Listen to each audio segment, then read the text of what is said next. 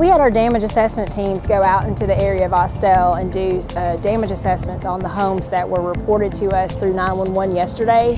And along with that, we went ahead and took notice of the homes that were also damaged that had not been reported to us. So in total, we started today with thinking we had about 21 homes damaged, and we ended up with about 50 homes that were damaged in this storm. So there is a link available to the public for you to self-report damages.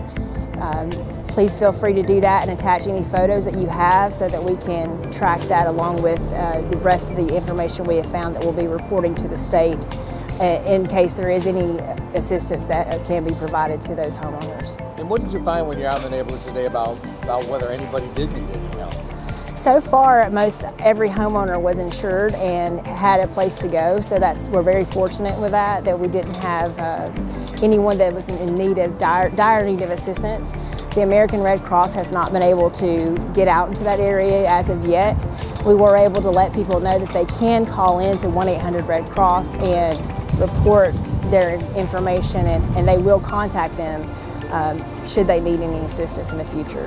We had one report that a person was hit in the head by an object and went to the emergency room. Another person suffered a cardiac incident, but other than that, we were very fortunate to have really no injuries. We will be in contact with the National Weather Service. We've actually already spoken with them and are sending them some photographs of what we have seen today. They will hopefully come out here and walk that area with us next week and make a determination on whether it was a straight line wind event or a tornado.